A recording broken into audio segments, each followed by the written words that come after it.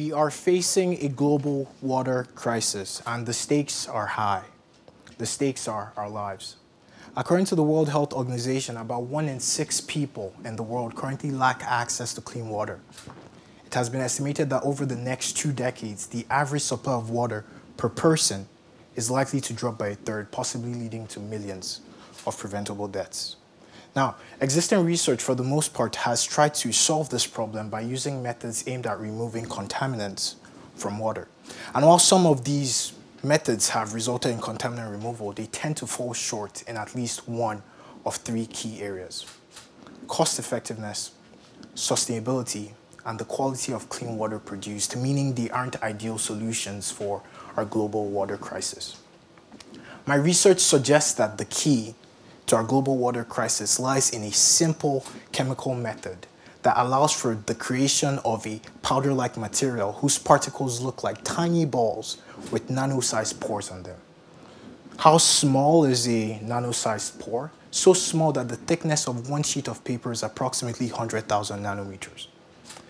Now, you might look at this and you look at these balls and you wonder what are they. So these balls are made of silica, a versatile material that allows them to attract a variety of toxic waste, including harmful chemicals and bacteria to their surface.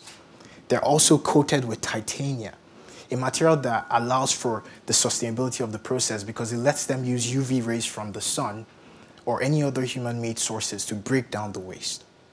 So essentially, you have a nice multi-mechanism tag team combo, right?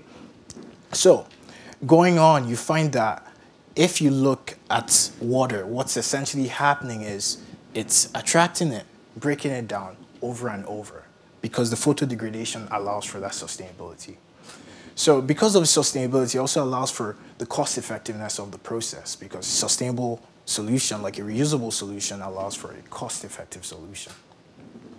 Now, aside from that, what's even more interesting is the fact that this method is done under like room temperature, unlike other methods that need high temperatures to operate, saving even more money.